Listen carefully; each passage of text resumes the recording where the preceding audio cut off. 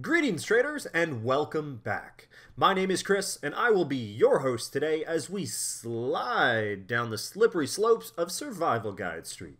Today we'll be diving into the world of corn. Did you know that the average ear of corn has around 800 kernels, usually separated into about 16 rows? And did you know that it almost always happens that an ear of corn has an even number of rows? What corn video wouldn't be complete without some corny facts? But I digress. We're actually going to be talking about corn futures today, and before we do that, let's show you how we can apply some corn futures to our chart, just in case we want to follow along with price as we talk about the futures market.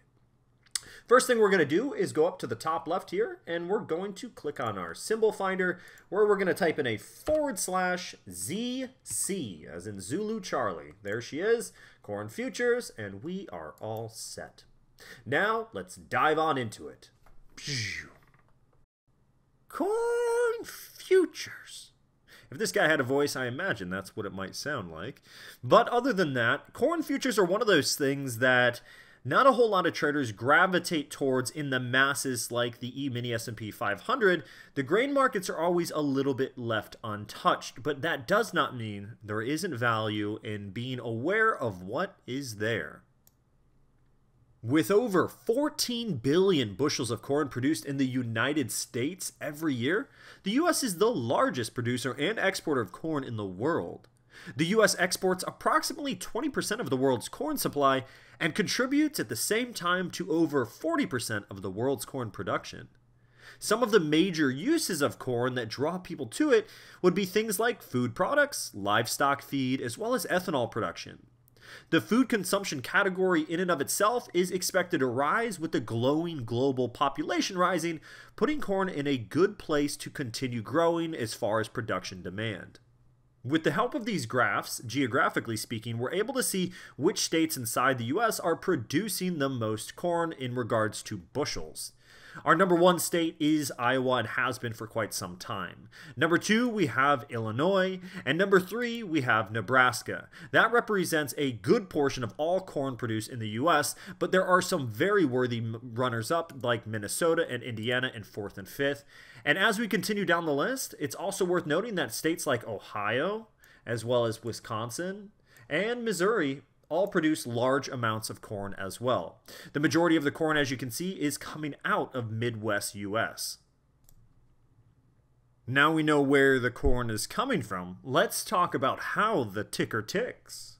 In the United States, corn futures are traded at the Chicago Board of Trade, which we know as the CBOT. The symbol for corn, as we already discussed, is ZC, just in case you're coming in late, and one contract of corn is worth 5,000 bushels, and that is key to remember. The minimum tick size is 1/4 cent per bushel, which is worth $12.50 a contract. That is $12.50 a contract. In the futures world, it is crucial to understand the value of change in whatever it is that we are trading. So let's take a moment and look at some math. Now, don't run away. I'm going to do the math for you. All you have to do is sit back and relax, and I'm going to make it very easy. So let's imagine that the front month of a corn contract is trading at $4.50 a bushel and makes a 5-cent move up. Based on this, what is the value of the price move in terms of a single standard corn futures contract? So we need to solve for the value of that 5-cent move. Well, let's go ahead and grab our calculator and do some math real quick. If we take 5 cents times 5,000 bushels, we'll be given $250 as a result. So that means a 5-cent move in corn would equate to $250 in terms of a single standard futures contract. Well, what about a, say, 12-cent move in corn? Let's see what that would look like. So if we take 12 cents and we multiply that by 5,000 bushels, we're given $600. So that means a 12-cent move in corn would equate to $600 in regards to a single standard futures contract. It's not so complicated when we break it down like this. So we can see that 1 cent is equivalent to $50 with the math that we were doing. If we multiply $50 per contract by the price move in cents, we will know exactly how much the value of the futures contract has increased or decreased. In addition, we could also know the corresponding profit or loss on our position, which is why all of this is valuable. One of the enticing factors that might draw a trader to the corn futures market might be the ability to use leverage. And leverage is something that can help us or potentially hurt us, so it's always important to remember to use it responsibly. So I'm going to explain exactly what leverage is. Leverage is just simply the ability to control a larger position with a smaller amount of capital than that position directly demands for. So let's use an example here and say that we have a $5,000 trading account and we go long on a corn futures contract at $4. Let's assume that the price of corn rises from $4 to $4.40 per bushel. So the actual rise in the price of corn is 10%. This would be our percentage of profit on a non-leveraged position. And so on a standard contract of corn, that would equate to a profit of $2,000. But what does this mean for our $5,000 account if we were to have leverage on it? Well, we could say that with a leveraged account with $5,000 in it, we might gain $2,000 profit from the trade, giving us a $7,000 trading account that would equate to a 40% rise because of the leverage amplifying our gain by 4 times. But it is important to keep in mind that if price had fallen and not gone our way, our loss would have also been multiplied by 4 times as well. Now that we understand the value of price change, it's important to understand what might be causing that price to change. And the first thing on the chopping block is going to be the weather. The weather is huge when it comes to something that is naturally grown outside. The price of corn is heavily impacted by weather conditions. Supply and demand imbalances can shift quickly in this market as a result. We want to try to avoid trading during heavy weather-related events. That means if all the farmers in the Midwest are all of a sudden being battered with a large series of extremely powerful tornadoes, that absolutely could disrupt the supply chain of corn and its production and lead to some price changes or some definite increases in price due to a shortage down the line, so it's important to pay attention to these things.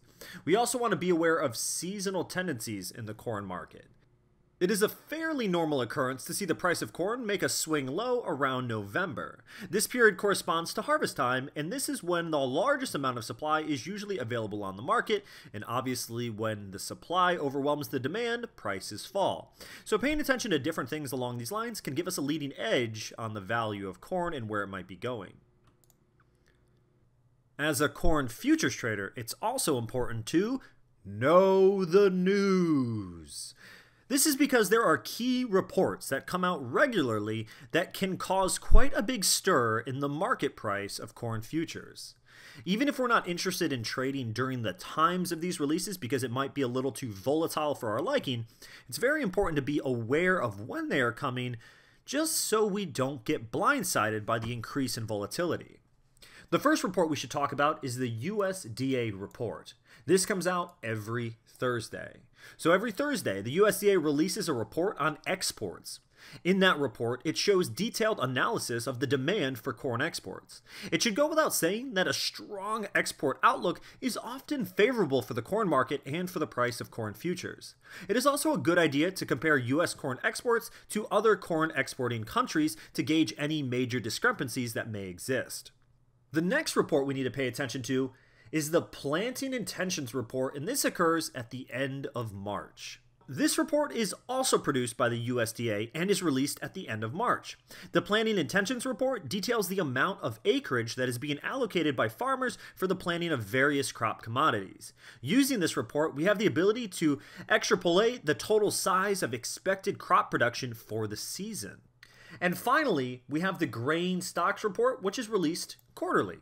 This report comes out quarterly and is issued by the National Agricultural Statistics Services, known as the NASS, and the report offers a state-by-state update on the stockpiles of corn and other grains.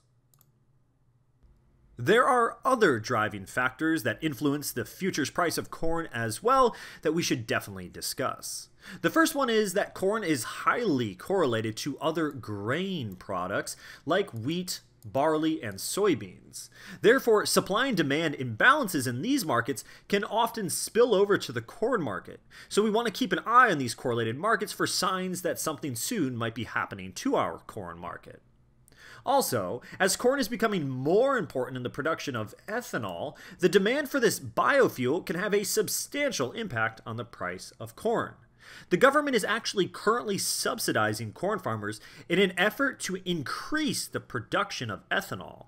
Any major shifts in this policy would likely affect the price of corn in a large way. And as such, we definitely want to be aware of the latest government policies if it is going to be pushing price one way or the other. It is also worth mentioning that corn traders should definitely monitor the US dollar exchange rate. As the world's reserve currency, the US dollar exchange rate can have an impact on the corn market. Often, the US dollar can contribute to long-term commodity price trends. Did I hear someone say benefits? There are definite benefits to corn futures trading, and the first one that I'd like to discuss is the liquidity, which is a big one for me personally. So corn futures are very actively traded and currently has an average daily volume in excess of 300,000 contracts. The average open interest on corn futures contracts is well over 1.5 million. This deep liquidity allows us as traders to enter and exit the market with ease and usually with minimal slippage costs, which all of us like. Another nice benefit of corn futures trading is the safety involved. Corn futures are CFTC regulated and traded on the exchange with central clearing. As a result, the counterparty risk is minimalized. This makes for a safe and secure trading marketplace for all traders involved. We also have the nice benefit of extended trading. Because corn futures trade around the clock, traders are able to stay on top of major developments throughout the day and night to better allow themselves to either take advantage of happenings going on in the world or to potentially jump out of a position that may be getting ready to go against them.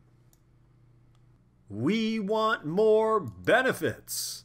As traders, that is what we do. We always want more for less. That is our goal. We are the masters of risk. We are here to exchange something at one rate and then get more for it when we exchange it later on down the road. And just like that, we want more benefits. And there are some more benefits in regards to corn futures trading. We also have the ability to use leverage. Leverage allows us as traders to use a relatively small amount of capital to control a relatively large position. The use of leverage can help us enhance our potential profits. It also should be duly noted that leverage can be a double-edged sword, and we can also hurt ourselves a little bit quicker if we're not careful with what we're doing. The other added benefit that we should add to the corn futures category would be the increased ethanol demand. As the demand for those biofuels increases like we talked about, investors and traders can definitely take advantage of the future trends that will likely arise with corn because, once again, corn is going to be supplying that ethanol. We also have suitable for any trading style listed as one of our benefits. The corn futures market can be an excellent market for applying fundamental or technical analysis. If you rely mainly on fundamentals, there are plenty of reports that you can evaluate, some of which we already discussed, that will help us make more informed trading decisions on those alone. If we are a technical analysis-based trader like myself, we can rely on price charts to do our analysis just the same. Both of these trading styles have the ability to work well in the corn market, and arguably the best option between the two of them is to use them both in cahoots together. So, in conclusion, the corn futures market, while not as mainstream as the E-mini S&P 500 for speculators, is still a very liquid market with very real potential, especially for those fundamental-based traders that love paying attention to the regular reports that are always influencing the price of corn. And if you're a technical analysis-based trader like myself, well, there's no real reason that you can't go back and check out the historical price data and analyze the market that way as well. And when used in conjunction with the reports and the price data, you've got yourself a pretty powerful combination, as you might with any other market that you're interested in on. But either way, thank you for joining me again for another Survival Guide episode, this time on corn futures. I look forward to seeing you in the next one, but please, before you go, make sure you click the like and subscribe button below, and happy trading, everybody. I'll see you soon. Over and out. Psh.